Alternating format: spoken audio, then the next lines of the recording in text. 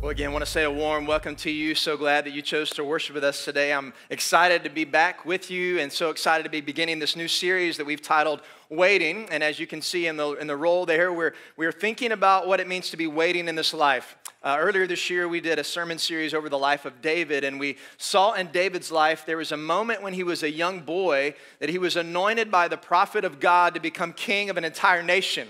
But what's so interesting about that situation is that this man came, anoints him to be king, and then David, rather than going to become king, goes right back to what he was doing, which was standing out in a field with a bunch of sheep like the youngest in his family was supposed to be doing. And he went into a season of waiting on the fulfillment of this promise that God has spoken over his life. And when we saw that story in the scriptures, and then as I encountered many of you after that particular Sunday, so many of you approached me and said, man, that's me.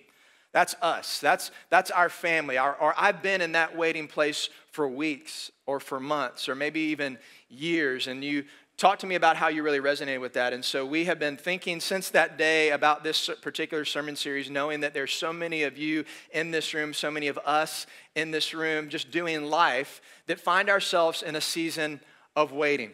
Maybe we're waiting on a promise that we feel like God has spoken into our life that has not yet been fulfilled. Maybe we're waiting on the right one to come along. Maybe we're waiting on the end of the semester so we can be done with those classes that we're in right now, praise God. Maybe we're waiting on a past memory to finally be forgotten and fade away because it's so painful. Maybe we're waiting on a new beginning, a fresh start. Maybe you're waiting on a new boss at work. Or maybe you're waiting on a promotion, or maybe you're waiting on a raise or some sort of Christmas bonus at the end of the year. Maybe you're waiting on your kids to make it out of this phase that they seem to be in that's just driving you crazy. Maybe you're waiting on your grown kids to come back to God after they've walked their own way. So many of us are waiting. We find ourselves waiting in this life, and this season is a perfect opportunity for us to look into the Word of God and what it has to say to us about waiting, because we're celebrating Advent, which is a season of waiting on the coming Messiah. But there's interesting things about waiting, because you can wait with hope or you can wait without hope, right?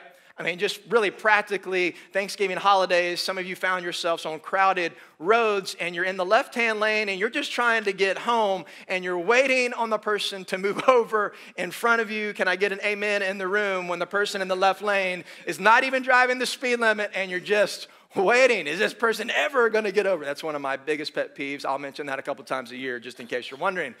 But Thanksgiving holiday, it seems to be highlighted all the more. And so we end up finding ourselves trying to pass them around the right, which of course you're not supposed to do. And it's dangerous. And it's just, man, just get out of the way, right? You're waiting, but there's no hope. There's no hope because some people are just stuck in that left lane and you just think, this is never going to change. We're never going to get home.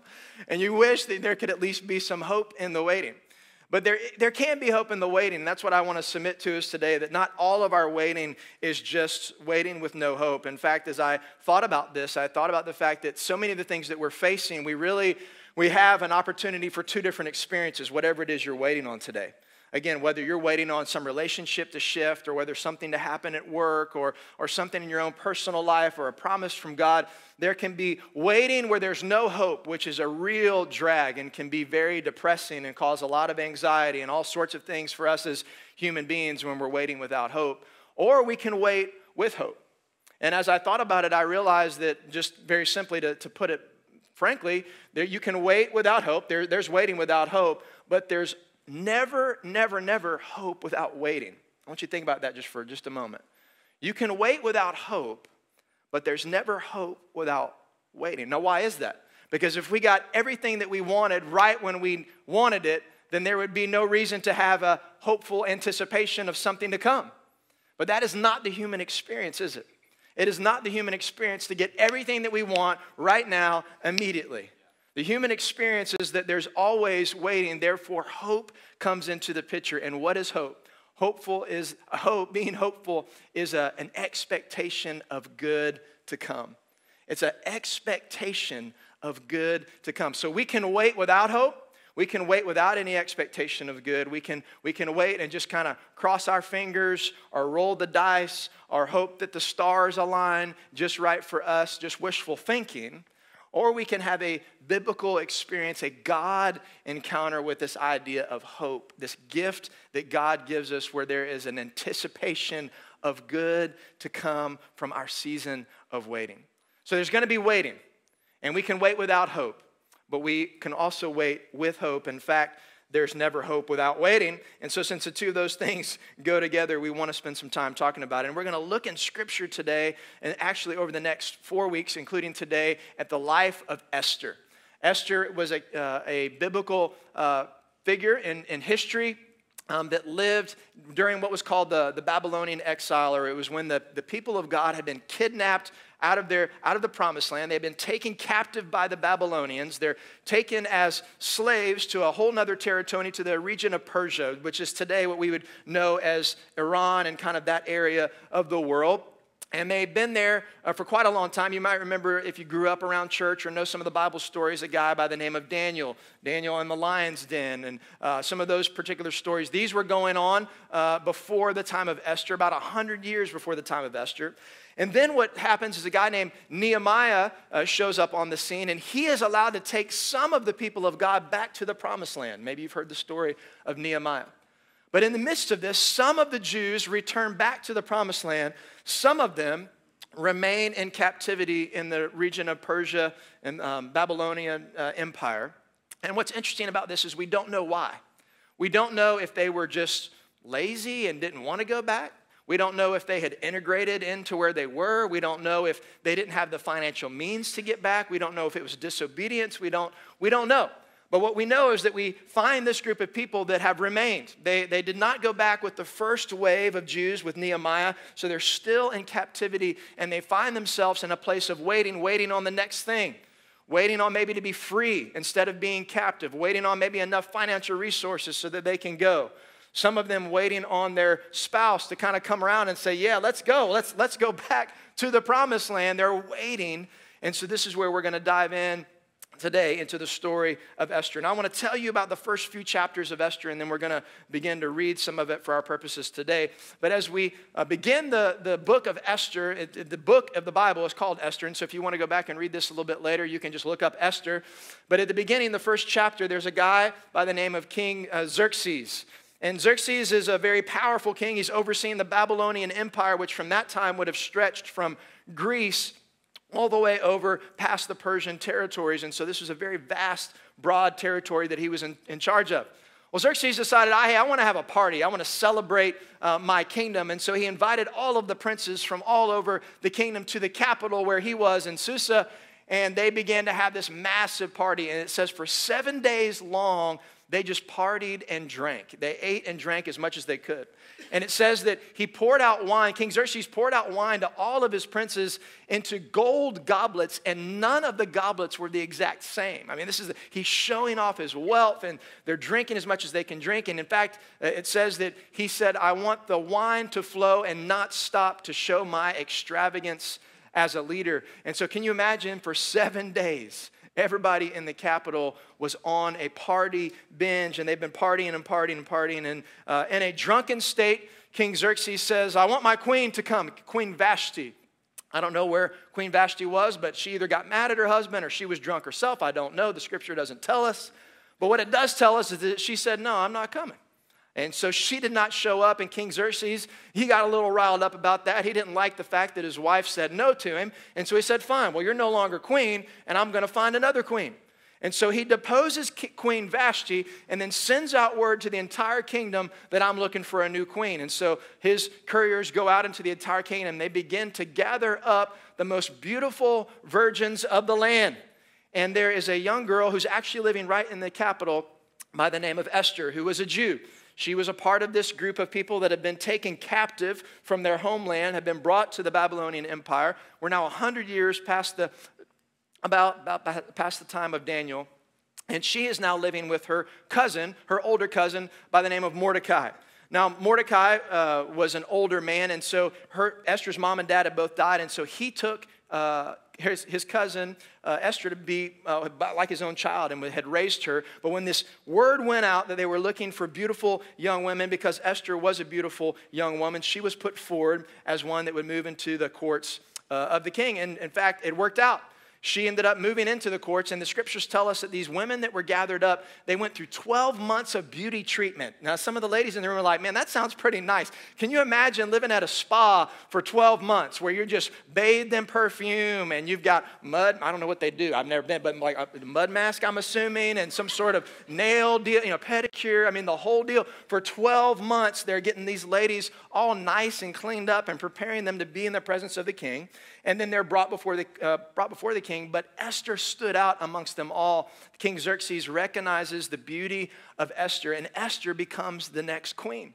And so Esther, this woman who had lost both of her parents, who found herself in a place of despair, being raised by her older cousin in a land that was not her own, amongst a people that were not her own, all of a sudden finds herself elevated to royal status and is in the royal court. Now, this is good news because about this time, Mordecai, her older cousin who had raised her, hears of a plot to kill the king, to kill King Xerxes. There's two guards standing out in the courtyard, and Mordecai overhears this, so he goes to his cousin Esther, who's now queen, and he says, Esther, you need to tell your husband there's a plot to kill him.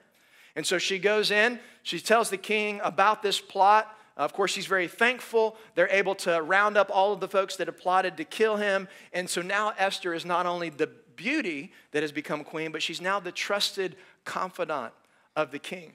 All because Mordecai had passed along this information. Well, in this kind of reshuffling of political power there at Susa, there is another man that is raised up to power, and his name is Haman.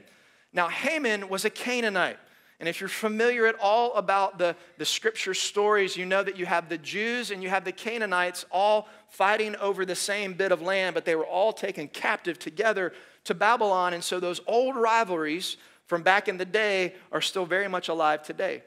Haman, a Canaanite, and Queen Esther and her cousin Mordecai are Jews.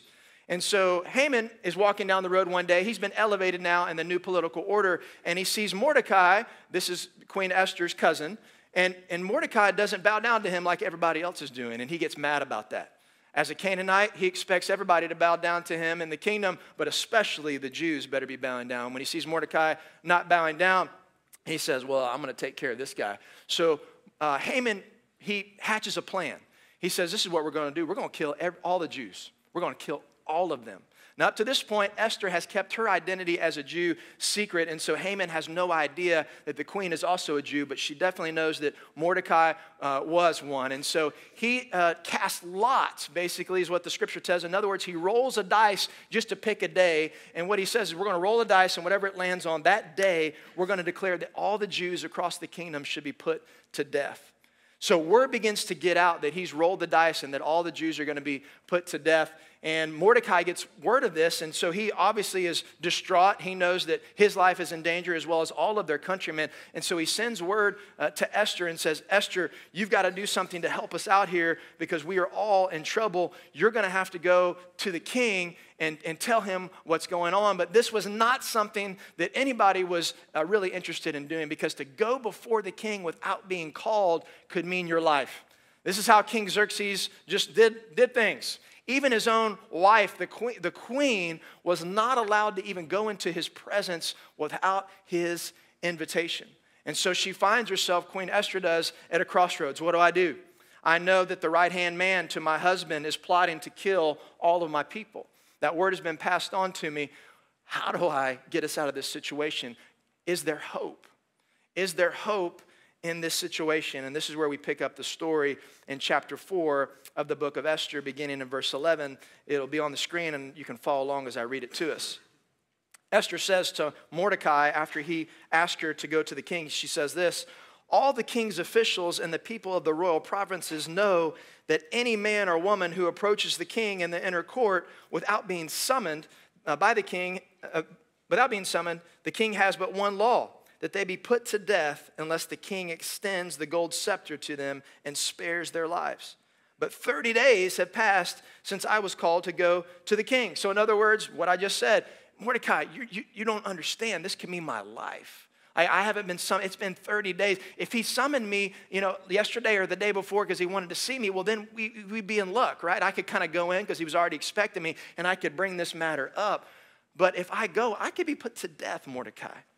When Esther's words were reported, this is verse 12, when Esther's words were reported to Mordecai, he sent back this answer.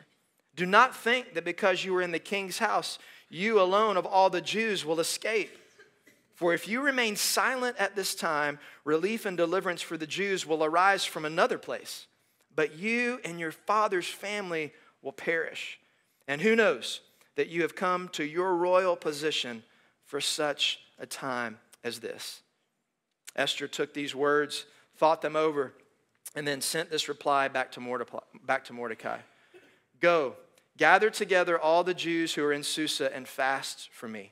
Do not eat or drink for 3 days, night or day, and I and my attendants will fast as you do. When this is done, I will go to the king, even though it is against the law, and if I perish, I perish. Wow. So Mordecai went away and carried out all of Esther's instructions. Somewhere in this back and forth, Esther begins to realize, hey, this is a lot bigger than just my skin and my life. This is an entire people group. This is my family. This is my cousin who raised me and all of our other extended family. If I don't do something terrible could happen because of this man, Haman. And so she decides, I've got to go in.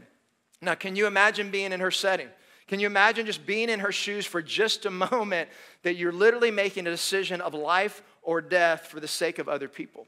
Can you imagine what would you want to know in that circumstance?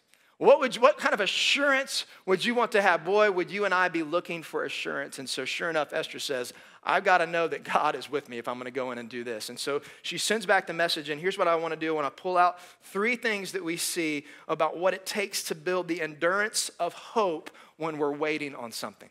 She's obviously waiting on this encounter. She doesn't know what's going to happen. She's unsure how this is going to play out. She's in her own season of waiting, just like you're in a season of waiting, just like I am in a season of waiting for something in this life. She finds herself in this season of waiting, but she's not wanting to wait without hope.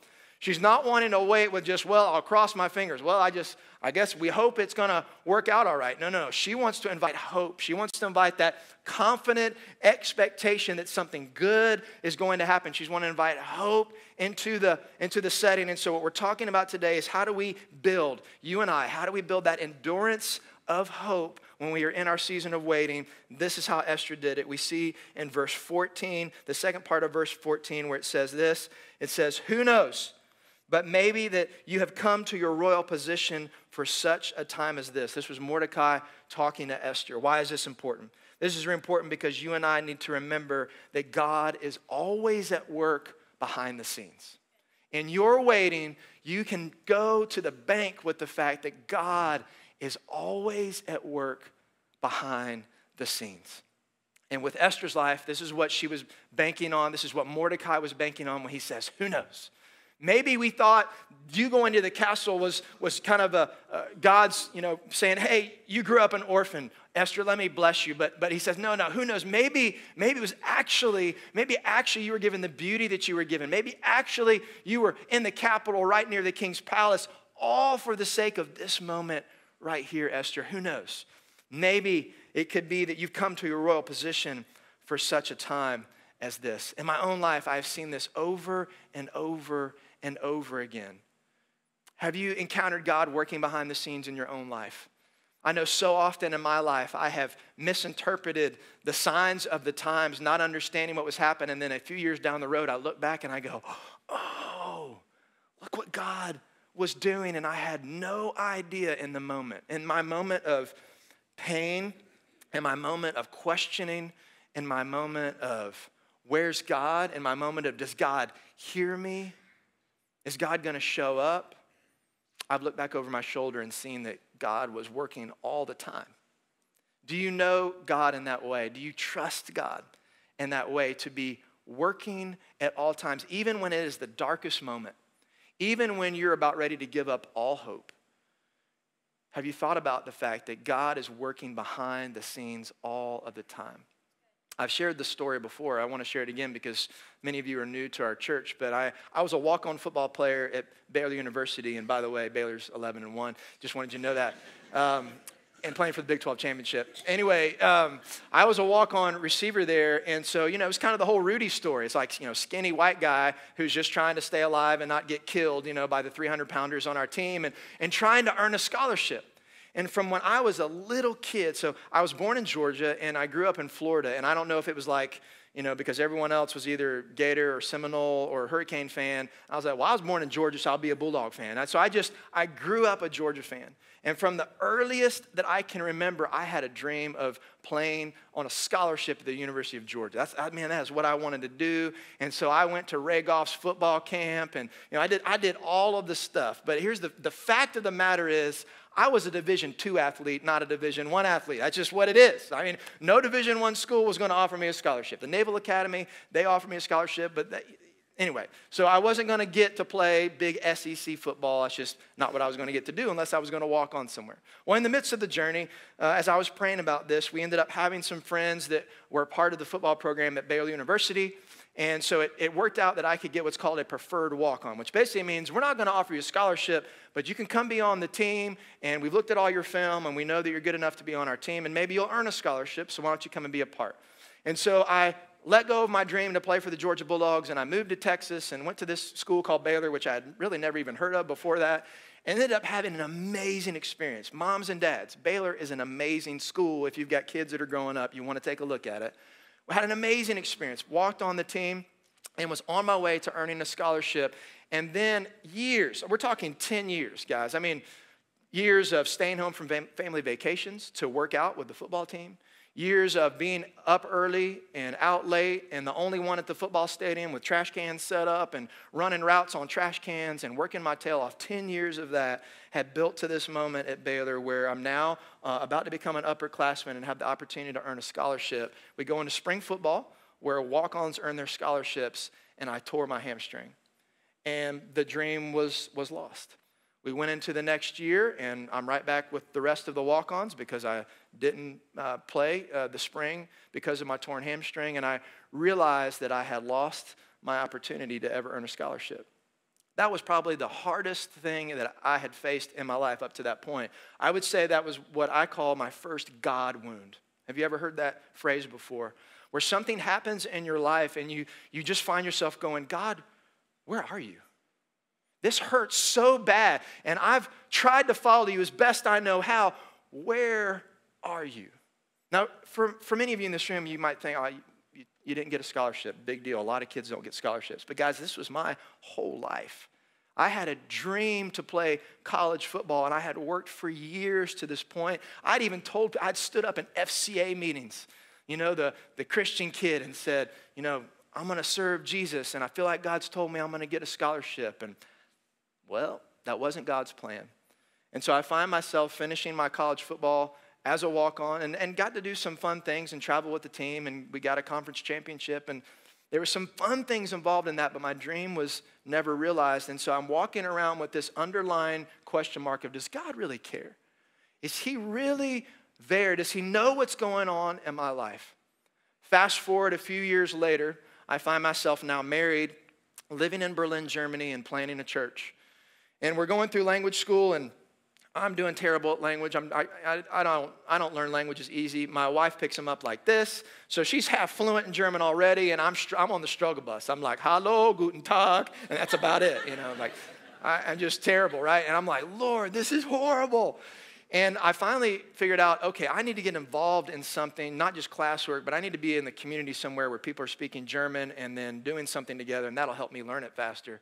And I heard about it's a bunch of Germans playing American football.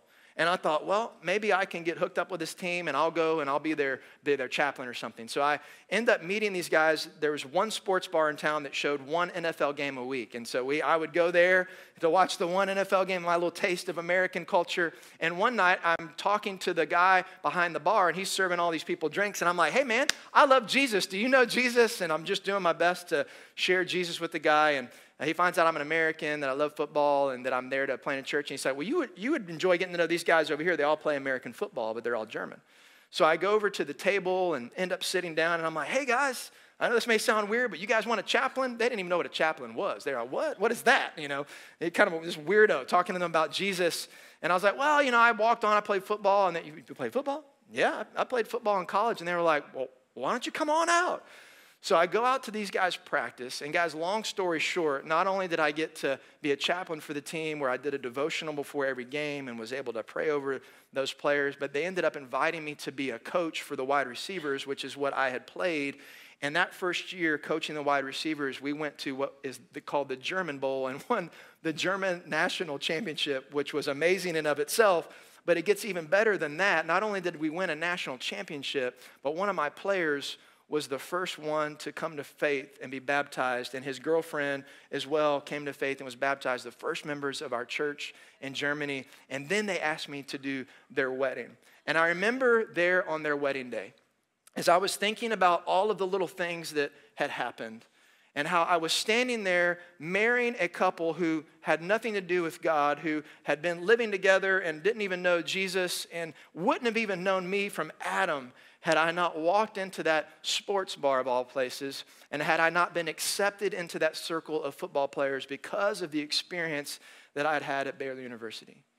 Guys, do you know that standing there at that altar, I realized that God was saying to me, Van, for such a time as this, everything that had happened in your life up to this point was for such a time as this. And when I thought about it, and I thought about what would I rather have, if God could take me back to those days at college where it was a scholarship or not a scholarship, but this question would be changed to, Van, you can have a scholarship and you can kind of have that dream fulfilled, or I can use this to humble you even more, change the direction of your life away from business where you thought you were going into pressing into me, which would eventually turn into a year of mission work, which would turn into going overseas to plant a church as a pastor, now standing here marrying this couple who would have never have known you and who knows where they would have spent eternity.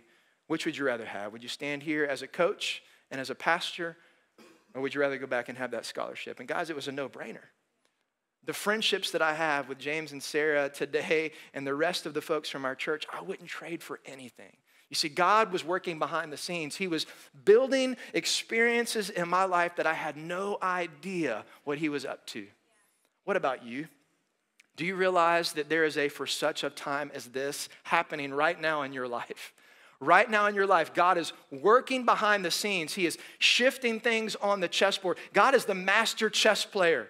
And he's not playing against you. You're on the same team. And if you've ever played chess before, you know that the whole game is built around getting the pieces on the board in just the right position so you can say, checkmate.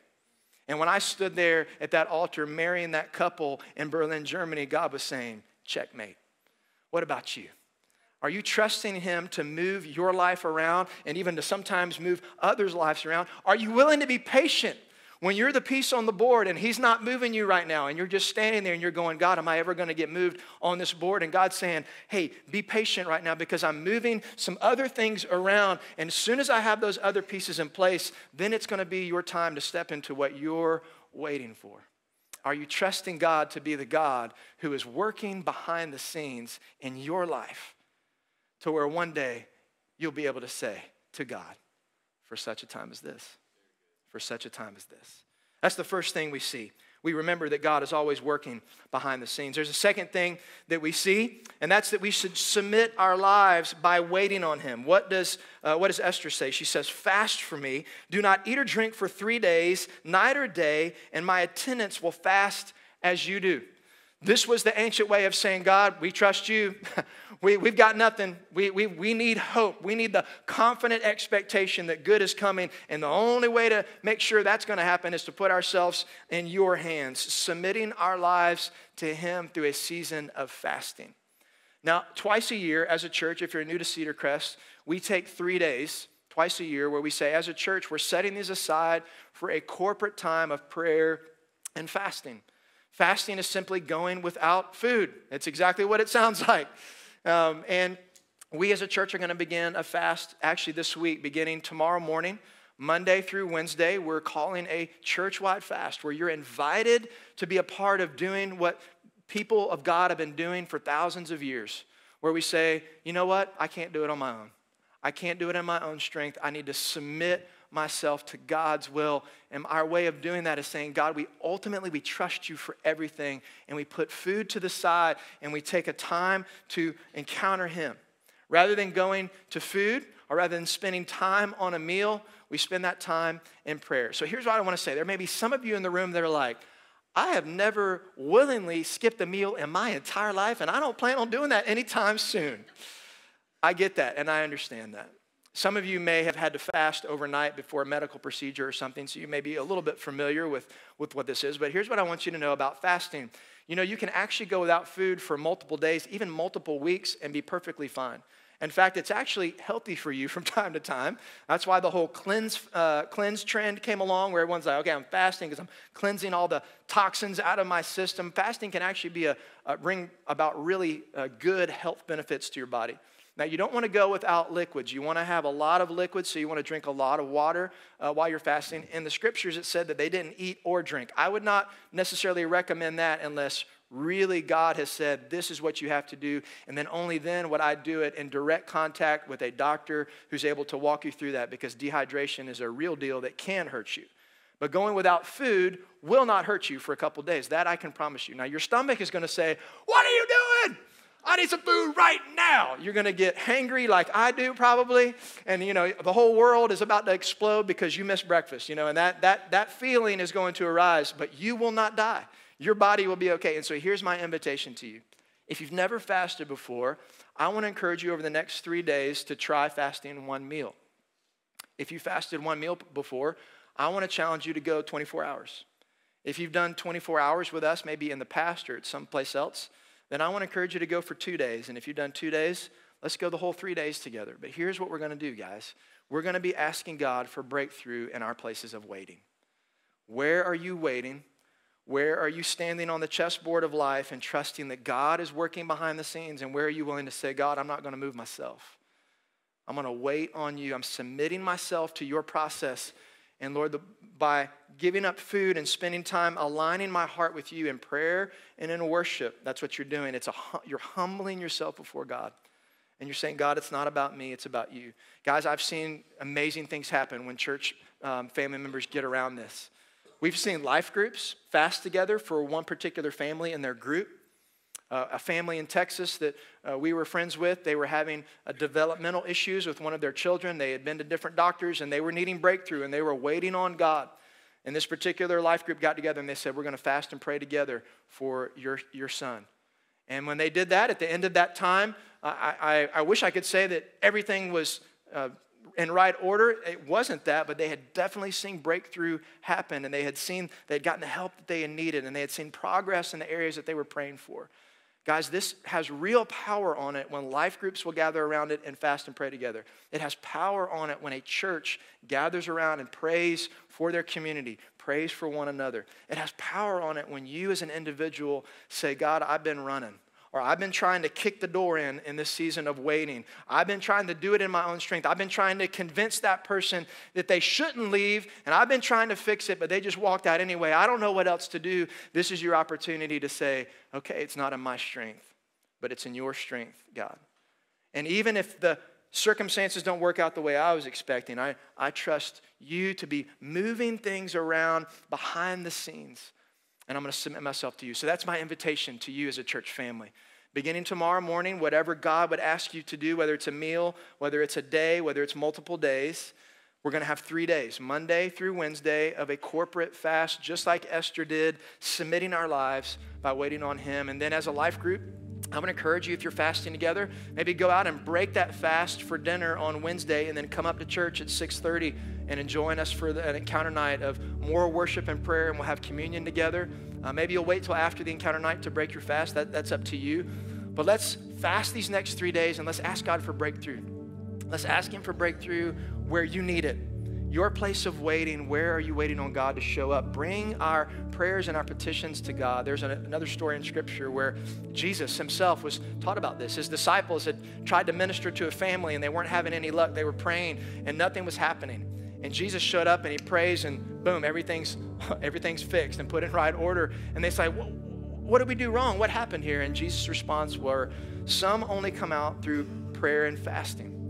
There's a biblical invitation by Jesus, modeled to us by Esther from Old Testament to New Testament. When God's people submit themselves to God in this way, God shows up. Now, there may be some in the room that have medical issues and you can't fast food. I would encourage you to find something that you give up for the next 3 days. Maybe you're a student or an athlete or for some other reason you cannot go without enough calories. I get that. That's going to be some of you in the room. Find something that you are saying, God, I'm setting this aside, this normal routine or this thing that I would like to have. This is my worship to you, to say, I desire you more than I desire this. I'm going to set this thing to the side. For me, it's going to be food. And again, I would encourage you to drink a lot of water. Juice is okay as well. Sometimes juice even helps a little bit because it has a little bit of sugar in it, and it keeps your blood sugar from going way too low. But guys, let's do this together. Let's take the model of Esther. One last thing that I want to point out as we close the service today is that we see at the end, I love what she says there at the end of verse 16. She says, and if I perish, I perish. If I perish, I perish. Was that a, oh, woe is me, here I go? No, I don't believe it was. I believe that it was a way of saying, I'm putting my confidence in God alone, not in an outcome. Whatever happens to me, happens to me. But I'm putting my confidence in God. See, like my story, if I had put my hope in an outcome and earning the scholarship, and if I had stopped there, then think about all I would have missed that God had in store for me if I just said, well, God didn't do it. God just showed up. God did not show up in the way I expected him to, and so I guess God's not real, or I guess God doesn't care. Well, see you later, God. I'll just go on with my life. No. I had to wrestle with it. I'll be honest with you. But I eventually came to the realization that my hope can't be in an outcome, because in this life, you're going to have highs and lows. There's going to be good days and there's going to be bad days, and that is the human experience. So if our hope is in an outcome, you're going to be disappointed and let down at some point in time. But if we catch that it's not about the outcome, it's actually about a person, the person of Jesus, and we're putting our confidence in him and not in the outcome, then now all of a sudden we're able to enter into this big mystery that God is weaving a beautiful tapestry. And he has good plans for your life. And although there will be highs and there will be lows, that if you'll press into him, he is working all things together for good for those that love him and are called according to his purpose. Are you putting your confidence in God? Are you putting your confidence in an outcome? Do you need hope today? Do you need hope? Are you waiting? And are you asking God to show up in your life? Guys, I believe that when we put our confidence in God rather than an outcome, when we're willing to trust and believe that God is always at work behind the scenes working for our good, and we're willing to submit ourselves to him, we will find ourselves right in the middle of God's will. I'm not going to tell you what happened to Esther. Some of you will go home and cheat and read it anyway, or maybe you already know the story. We'll pick the story back up next week, and we'll continue to see what happens with Esther. But for today, my challenge for you and I is that we would leave this place knowing that we don't have to wait without hope. You can have hope in your waiting. And hope is not a thing. It's not wishful thinking. Hope is a person. And his name is Jesus, and he loves you, and he wants to encounter you today. Would you stand with me, please? I'd like to ask our prayer team to come to the front. We're going to have a time of response here at the end where we want to pray for your waiting. We don't have to wait for Wednesday night to do that. We can do that right here in this space. Some of you guys are really dealing with some hard things in life. I know that. I know because the conversations that we have with you and the emails that you send us and the way that you let your life group pastors know what's going on in your life, that's the right thing to do. You've invited community in, but I'm very well aware that there's hurt in this room. There are those of you in this room that are confused. There's some of you that are carrying around what I termed a God wound, where you felt, I don't understand how this could be going on. Doesn't God see me? Doesn't God care? And I want you to know that God sees you, and God does care, and he wants to be your strength in the waiting place. He wants to be your hope in the waiting place this morning. So as we sing this next song, whatever need you have in your life, guys, don't leave here without allowing us to partner with you in prayer and inviting the presence of God into that place. Say, well, I've gotten prayer before. Look, if you're still in the waiting place, I'd be down here every single Sunday. I would keep coming. Anytime someone said they're offering prayer, well, here I come. When I was in my waiting spot, that was me. If God was being offered anywhere, I wanted some of that. If somebody was willing to pray for me, well, then I'm coming down every single week until God shows up. We're going to be persistent in our prayer, and we're going to expect God to meet us in that. So as we sing this next song, guys, don't be shy. Don't say, well, my grandmama already prayed for me. Come on down here. Let us pray for you. Like I said, we've seen God do amazing things. He answers prayer. And I don't know what the outcome might be, but I do know that when we partner with you in prayer, you're going to encounter God. And that outcome will always be his presence. And again, God is always working for good behind the scenes. Let's pray together, and then we'll respond and worship. Jesus, we love you. And Lord, we again just submit our hearts and our souls to you today. Lord, we thank you for the message of hope. We thank you that we don't have to be a people that wait without hope. But God, we thank you that we build endurance of hope and waiting when we are submitting ourselves to you, when we are trusting and remembering that you're working behind the scenes even when we don't see it. And Lord, we again just say we're not putting our hope in an outcome. We're putting our hope in you, a person, a real person who overcame death and hell and wants relationship with us. So God, as we respond with this song of worship today, we say that you are our living hope. And we love you, God. It's in Jesus' name we pray.